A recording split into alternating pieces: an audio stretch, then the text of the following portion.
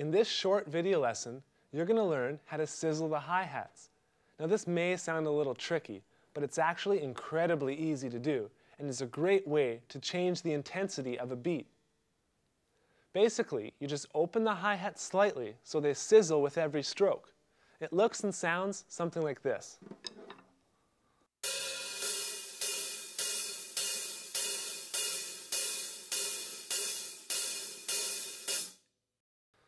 Now, you can use this on virtually any beat you're playing. It's extremely easy to do. In fact, I'll demonstrate it for you now. I'll just take a plain beat, starting out with the hi-hats closed, and then I'll begin to sizzle them.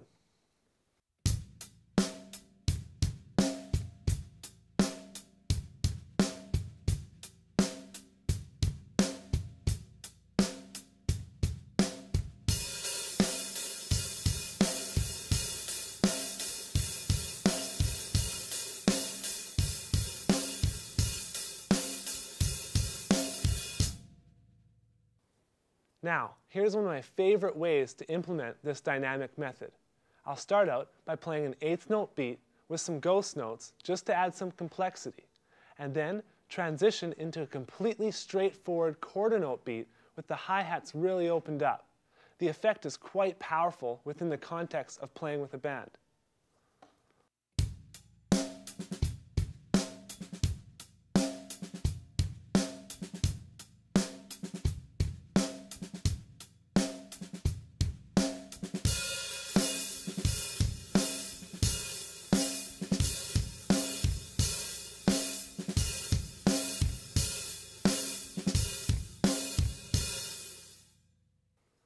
As you can see, that's a simple and fun way to really break things up.